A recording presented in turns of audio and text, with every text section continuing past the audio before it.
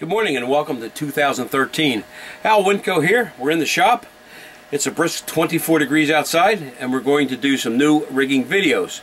First off is the Predator swimming worm, which comes in three sizes: a 6-inch, 7 1/4 inch, and a new to be released 10-inch worm. These are rigged on custom flutter heads with the weight strategically located towards the rear of the hook. The 6-inch worm takes a 2/0 Mustad Ultra Point hook.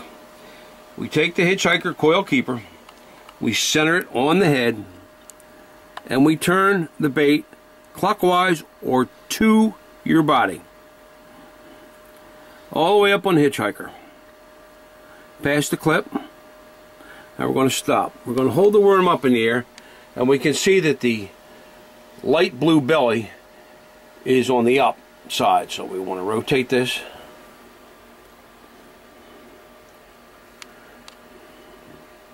There's also a seam along the worm that can guide you.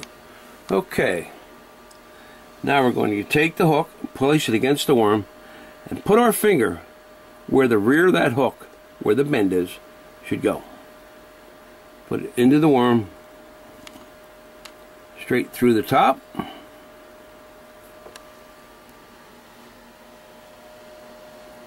Now, this is where needle sticking comes in. It's important that you learn this technique to fish this bait in submerged wood and weeds. We pull the worm forward slightly, push the hook down a little bit, and just put the tip in the worm. Now when the bass comes along and mouths the worm, they press the worm down, the hook is exposed, and you got them. We'll do a 7 1/4 inch worm. This is a 3/0 hook. This happens to be a green pumpkin, golden brown chartreuse laminate. Centering the hitchhiker, pressing against the coil keeper, and rotating the worm clockwise towards your body.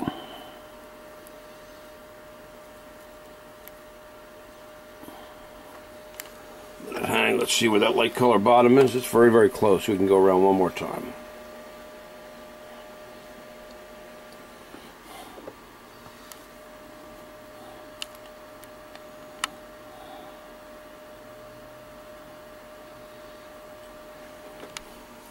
We have our worm rigged correctly, and now we're going to needle stick that hook point into the worm.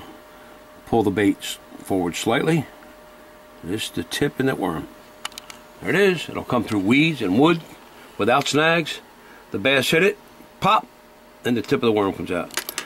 Last but not least is the new 10-inch Predator swimming worm. This is on a 7/0 swim bait hook. This happens to be an 1/8 ounce head. They are available in other weights. Center the hitchhiker, turn towards your body. This worm is not laminated, so it doesn't matter which color is up. You can see we have a seam along that worm. You want that seam to go down. Okay. You can see this is not turned enough. There we go. Now we have the tail hanging down in line with the hook.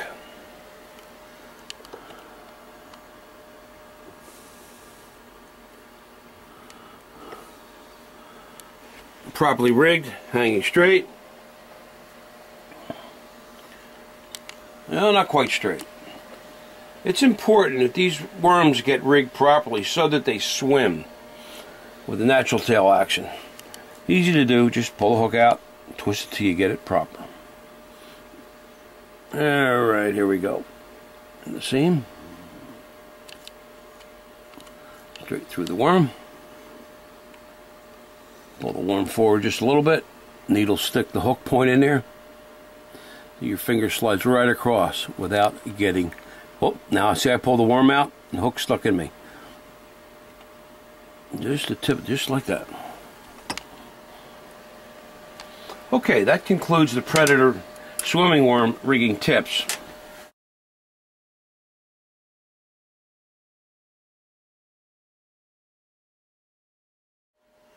This segment deals with rigging the River Darter swim baits. These were introduced early in October last year, only because there was a delay in obtaining the molds. They come in 3 sizes: 3-inch, 3.75 inch, and 4.75 inch. They're available in solid colors and laminated colors, 2 and 3 and even 4 color. This is a custom-made darter head, or swim bait head if you will. It has double barbs to hold the swim bait securely in place, which is very important with swim baits. It's a Mustad Ultra Point hook, and there's a 3D eye on the front of the jig head. This is a 1/16 ounce. The 3-inch model is the only model that has a solid belly on it. You'll notice we have a seam on the top. Very important when you want to bring the hook out. Put the hook in the center of the swim bait. Don't let the swim bait roll while you're doing this. Bring it around the bend of the hook. Now we look on top and you can see that seam. We're bringing the hook right out in the dead center of that bait. Balance is very important with a swim bait. So, and we have a rigged swim bait. This will fall straight and swim straight with that lively tail. Some swim baits will not do anything with a 1/16 ounce head on. These will work very, very well, especially for creeks and shallow rivers, and we use these in the lakes during the winter. Next, we'll move up to the 3.75 inch swim bait. This has a hook slot in it, and it can be rigged with a darter head, open hook, or with a flutter head.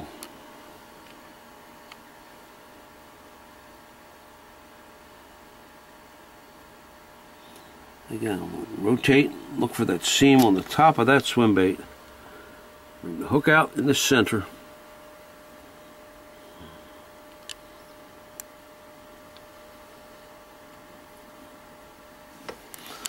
It's a 3.75 inch swim bait rigged on an 1/8 ounce darter head.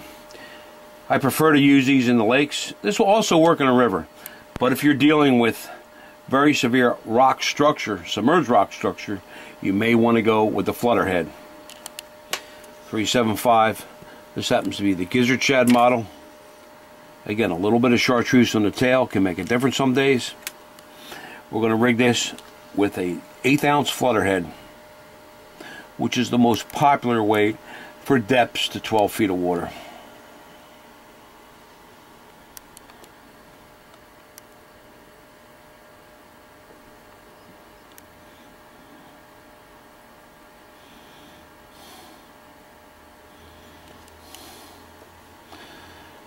Put the hook inside the slot, bring it back, bring it up through the center of the swim bait, and this is the way we rig them. This is called Texposed rigging. Again, if you're in weeds or wood, pull it back a little bit, needle stick that hook slightly into the bait so that hook point does not catch any wood or weeds. The fish hit it, exposes the hook. Next is the 4.75 inch swim bait, equally effective for largemouth and smallmouth bass. They both have hook slots in them. 2 different ways of rigging. This is a swim bait head. This happens to be a 1/4 ounce with a hitchhiker coil keeper.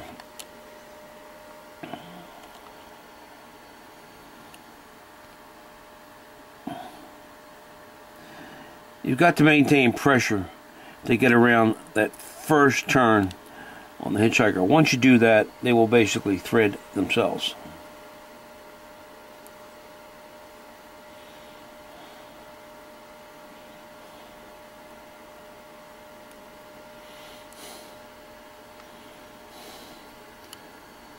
Now you can see where that hook wants to come out of that. Here's a little trick you can do, but you've got to be careful with this because magic markers will bleed, which means they will spread. I will take this and put a little dot here. See that dot? That's where we're going to bring the hook point out.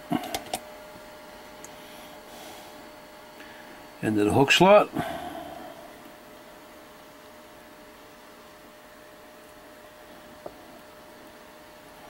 I have it right through our dot. Ready to go to work, ready to swim. Text pose hook. Very effective for all types of cover. Again, you can needle stick this hook very simply, pull the bait forward.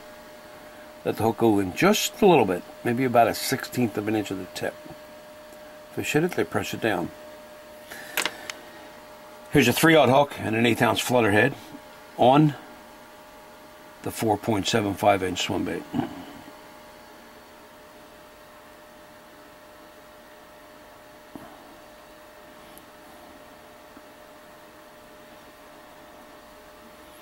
Again, I like to come all the way up past that clip.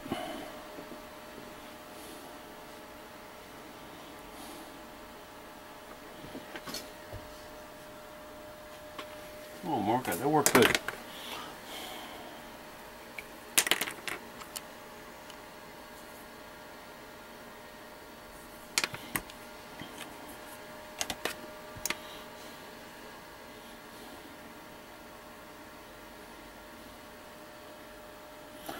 Again, what I'm doing is I have a little mark where that hook wants to come through. It corresponds with the bend of the hook. Push the hook backwards, right through the dot. There's a flutter head with a 4.75 inch swim bait. Very lively tails on the swim and the drop. Hope this helps you out.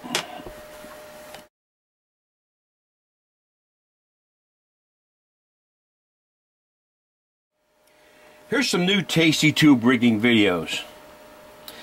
As you know, these are injected tubes and every tail is uniform and cut. No clumping together.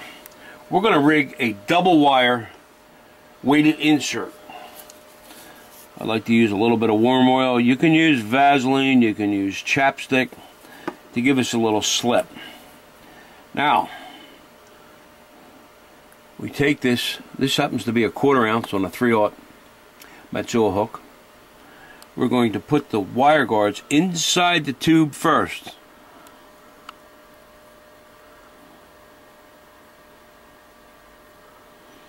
Now, you can feel these wire guards inside the tube. We want to get about 1/4 inch from the head. That's perfect. Squeeze them together. Push the wire guards through the tube. Continue rigging the tube. Insert. Press down. Easiest way to rig a double wire guard while maintaining the integrity of the tube and not tearing it. We open these wire guards up, keep them in a straight up position. There you have it. Now we're going to rig an 1/8 ounce double wire Tasty Tube insert with an 1/8 ounce head and a laminated tube. Use a little warm oil for slip. Now with a laminated tube, you want to have your dark side to the bottom, because that's the side the wire guards are going to come out. Put the 2 wire guards in the tube. Dark side to the bottom. Start to rig the tube. Gently press. You can feel those wire guards inside. Bring them through the tube. Continue rigging.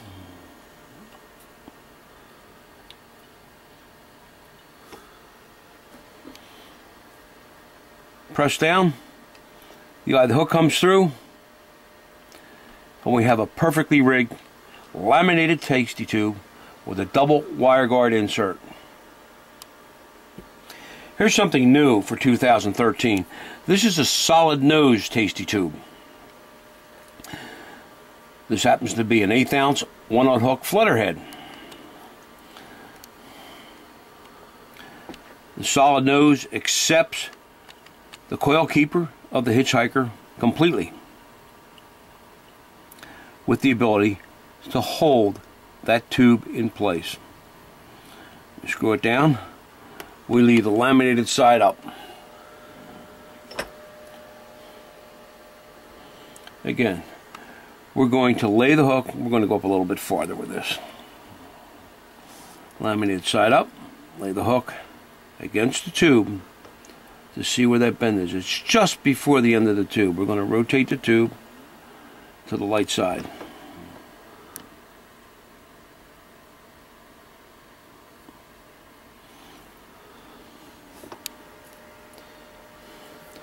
A little bit off center with that.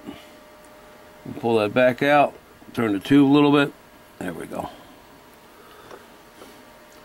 Now we have one of the most rockless tubes available to the angler today, with the flutter head, maintaining balance, sliding across the rocks, perfectly rigged. Bass comes up, takes the tube, presses down, exposes the hook, and you got him. This will be new in 2013, a solid nose, tasty tube for rigging with the flutter heads.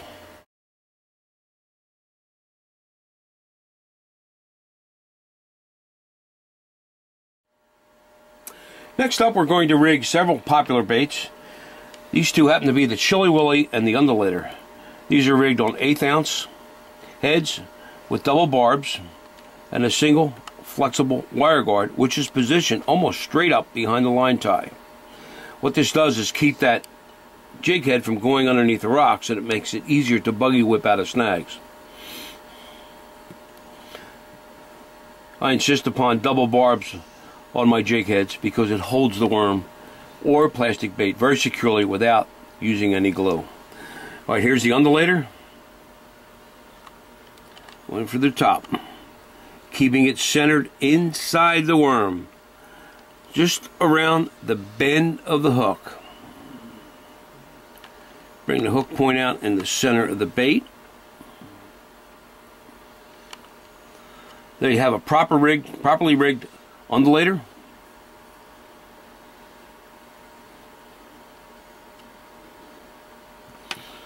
Next is the Chili Willy. Center the hook into the bait, keeping it in the center of the bait while you work the bait around the hook point.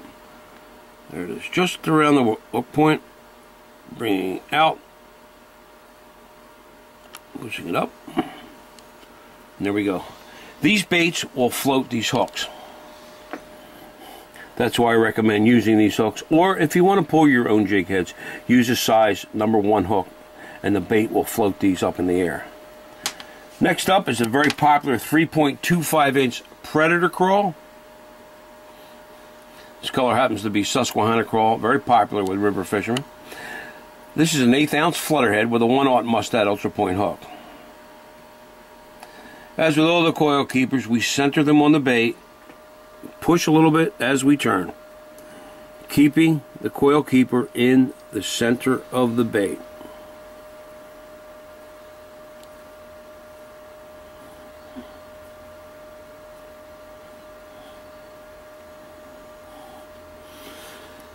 Now we have the detailed side of the Predator Crawl up.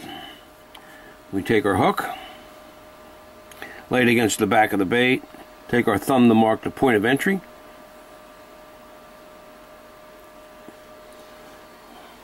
There's a properly rigged Predator Crawl. It will sit like this in the water. The claws will float up. Now again, if you get into weed or wood, you can needle stick this hook. Very simply. Pull the bait backwards a little bit. Just let the tip of the hook go into the worm. Fish hits it, they get the hook.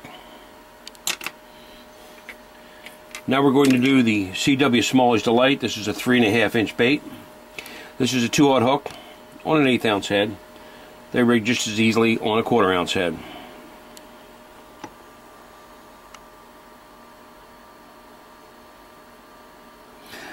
Once you start the soft bait on the coil keeper, they will basically thread themselves.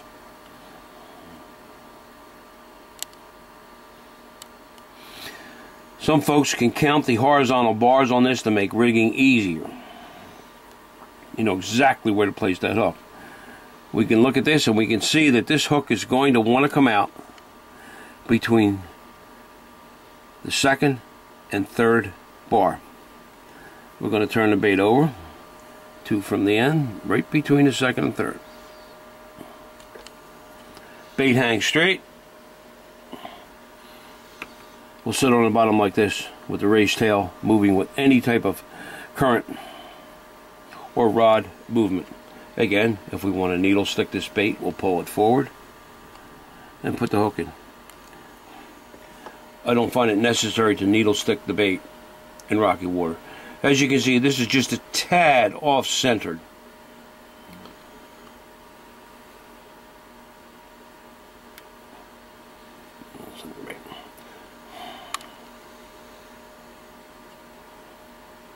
Here we go.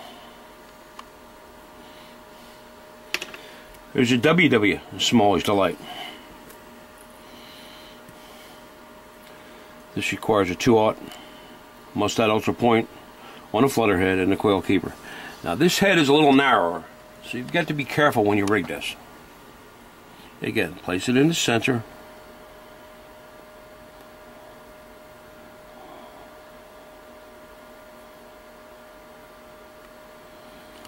Once it catches on, I find if I pull back on the bait slightly while threading this, it will basically stay in the center of the bait.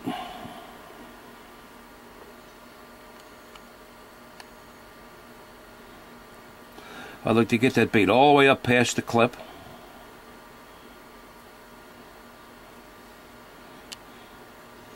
There is 2 little eyes on this WW Smallish Delight, so that should be the side that you want to rig up.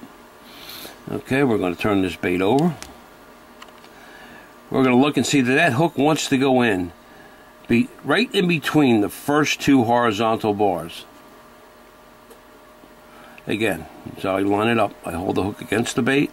See where the curve is?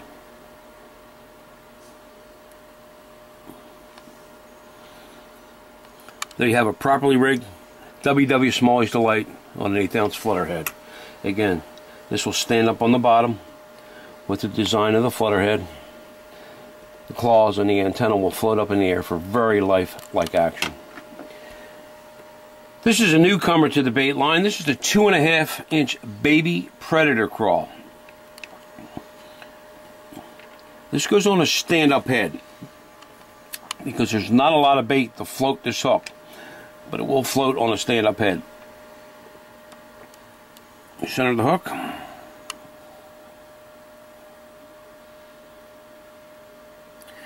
Bring that hook around the bend, out of the center of the bait.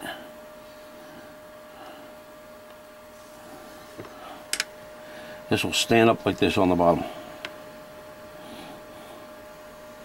Again, you want to have that weed guard almost straight, the wire guard almost straight up behind the line tie eye for proper action against getting snagged in rocky water.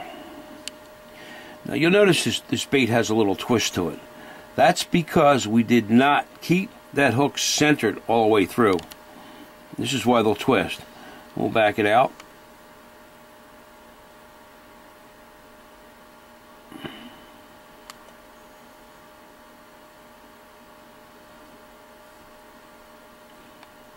Now you'll see the bait is straight. Important to keep that hook in the center of the bait when you're rigging it through.